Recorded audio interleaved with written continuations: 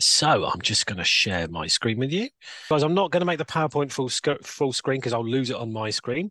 Okay, so I'm just going to talk you through what we need to actually be able to create some data. So the example I'm going to give you here, guys, is about collecting data to create a map of sound levels around your own school. So using your own school locality to be able to do this. Okay, so what you will need a smartphone, and you'll need one of two of three apps we've got here. So the one I'm going to use is one called Decibel Meter, and this one records the decibel levels of where you're stood in a location. And I need a tool that will enable me to collect a grid reference, so a location-based app. So the two I'm going to suggest, guys, if you've got an iPhone, I'm going to suggest the GridPoint GB app, which is really good. Now, I don't have an Android phone, but the one I've also seen on Android is a Grid Reference OS. Now, within both of these apps, you'll actually be able to record the 10-figure grid reference of where you're stood. So it's incredibly accurate for collecting your data in a locality. So really good way to be able to do this. So this one is going to look at who's got the noisiest street. And again, we're going to use these to look at your location, and it's about collecting data. So these are the three apps I've mentioned. So this is what GridPoint GB looks like. So you can see we've got a 10-figure grid reference OS. It's got 8-figure, but we can change that to 10. And the decibel meter gives us our decibel reading for a location. So what you're going to do as a group, you can do this as a group or as individual students. Each pupil will record their location using one of those two location-based apps. They will also collect the decibel level at that point or location. All they have to do is take a screenshot with their phone. So you take a screenshot of your location, which gives you a 10-figure reference, and then a screenshot of the extra information you're collecting. In this case, we're looking at sound levels. Now you can collect this as one spreadsheet. Okay, or you can get individuals to do this around their own locality. So maybe a homework task is each pupil goes home, find 5 locations in their area, locates that, or each pupil brings in their location and records that on the map. So what we would end up with is something like this. This is our spreadsheet, so our data table. So as you can see in the 2 columns I've got here, I've got one that says grid ref. So this is my location-based information where I'm stood. And in this case, we have to call this label, and that would be the sound locations or the sound levels at these locations. And as I said, you can record these one individual in their own location, or you can actually put names against each pupil and their locality, so you can record it for their particular place. So this is how you create your data table. So within Digimap Schools, there is a help page. So there's a little question mark at the top. I will show this in a minute, guys. And this tells you the contents of how you can add your own data. So all the different types of formats we can use to do this. So you can use, for instance, we're going to use grid reference. You can use Eastern and Northerns. You can use Latin long. You can use postcode. One key thing, important information, as I said here, guys, your spreadsheet must be saved as a .csv file. So that's a comma delimited file. So when you look at your Excel extensions and the different types you can save it as, it has to be saved as a .csv file. So then we can then save that in that format, and this will what our map will look like. So we can see all our points and locations. Other ways you can use this around your own school sites, guys. So microclimates is a really good one to do with your pupils. Again, this can be relevant for both you guys at primary and secondary. So we can record temperature, wind speed, rainfall, sound, etc. Lots of ways to do this. So let's look at how we do this in Digimap for Schools. I'm going to jump to the Digimap for Schools website, and I'm going to log in. So I've created my data table, which we can see here with my sound levels and my locations. Save that as that CSV file. Remember, it's very important you save it as a CSV file. And all I have to do then to upload my data, as I come over to the little icon here, it says add your own data. It gives me an option to browse. It also tells you some of the options we got here for the data we can use. So I'm going to browse. And then I'm going to navigate to where I've got my data file saved, which is this one. I'm going to click open.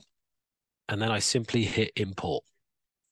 And as you can see, it automatically geo-references those points or locations. So you don't have to physically find points on a map. We can use our data table, which we can collect at any point, save as a CSV file, then import that into the software, and it will instantly geo-reference all those locations. So it's a great way to start going and do some extra GIS work, in this case using data tables to collect spatial information in a location. Now, as I mentioned in the question mark, guys, at the top here, when we come in here and we want to look at adding your own data, we can come to that link and it will tell you how you do this.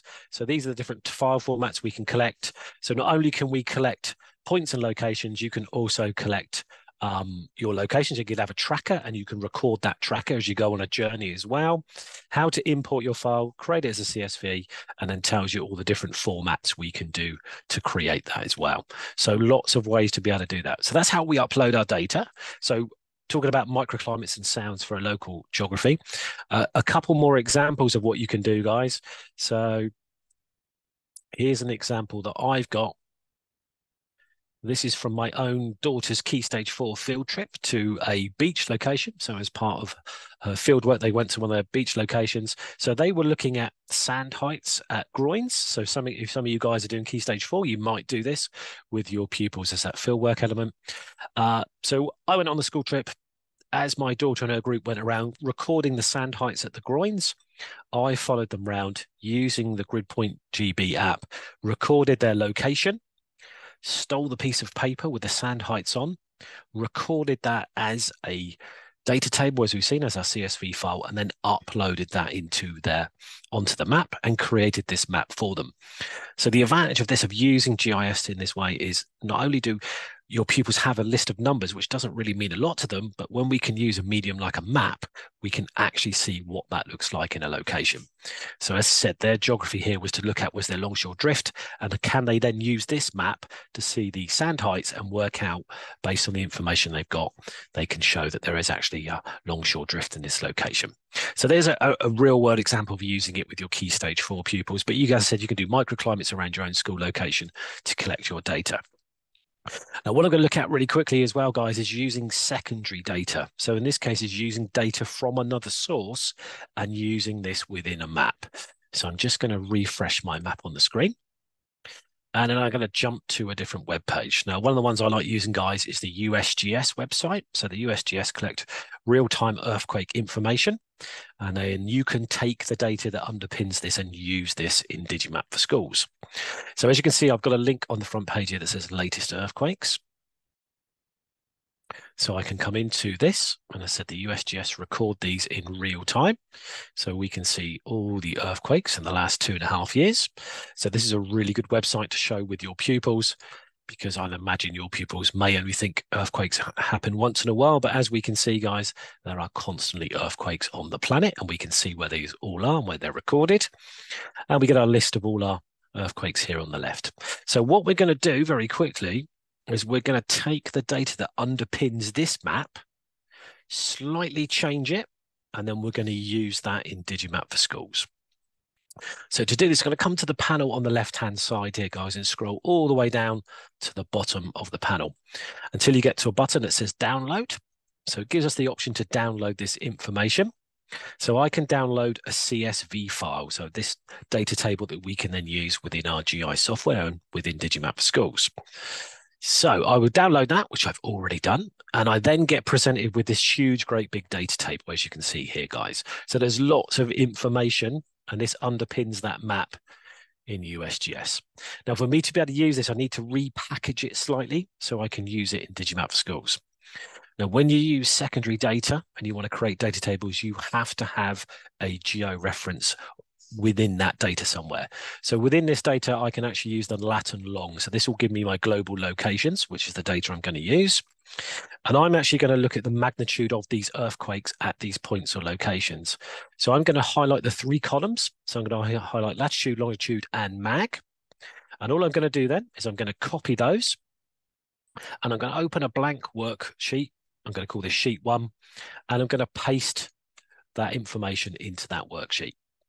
So I have my 3 columns, I have my geo identifier, and I have the information that I want to record, which in this case is magnitude. Now, to use this in Digimap for schools, I need to make one change. So we always have to call the column or extra information, we have to call that label. So I just have to change that heading to label. And then what I can do with that other rest of that data sheet, I can delete that because I no longer need that. So it leaves me with a spreadsheet with just 3 columns in. And then I'm going to go to File and Save As. So I'm going to save it somewhere I can find it, which is the most important part. So I'm going to save that onto my desktop. As I said, I can give it any name I like. So I'm just going to change that to 1411. And as I said, when you save this files, guys, it has to be this file, the CSV comma delimited file. So if you come in, it normally defaults to your Excel workbooklet, but make sure you select comma delimited file. And all I've got to do is save that. And then I'm going to jump back to Digimap for Schools, and I'm going to upload that data. So first of all, I'm going to zoom out to show you the extent of the world. And then I'm going to change my view to Atlas. And because we're looking at earthquakes, guys, what I'm going to do is I'm going to come to Overlays. I'm going to add my world physical geography, and I'm actually going to overlay my tectonic plates on my map like so. And then I'm going to use the information we just collected from the USGS and map those latest earthquakes. So all that I have to do is to add my own data, navigate to where my file is. There we go. Click open, hit import. And as you can see, guys, it instantly geo-references all of my earthquakes that I've taken from the USGS website. So now I can see where they are against all the fault lines and see which countries they're in. And I can see the magnitudes of all these earthquakes. So we can see there's a couple there near the Dominican Republic, et cetera, et cetera. So this is a really nice way to use secondary data, in this case from the USGS website, but the same concept that we're just going to take the data that underpins this, repackage it slightly, and then upload it into our data and information. And as well as the USGS website, another one you can use, guys, is the police website. Now, the police website used to be a fantastic website for getting data out of. Not quite as useful as it once was, because there's a little bit of manual intervention in there now. But what we can do is we can collect crime data for a location. So I've got all the crime information from here. Again, this is geo-referenced in a data table. And then I can upload that data into a location and use that information from the police website to look at crime in a locality. So a nice little project here was looking at, if these are the buffers at 1 kilometre and 5 kilometres, where would you put a police station and police and people on the beat and that kind of thing. So guys, this is a DigiBite, really short one. That's a 15-minute presentation on how to use geospatial data and upload your own information into Digimap for Schools. So I'm going to stop there, guys, and then we're going to stop for some questions. So if anybody's got any questions or they'd like me to explain something again, please feel free to pop that in the chat, guys.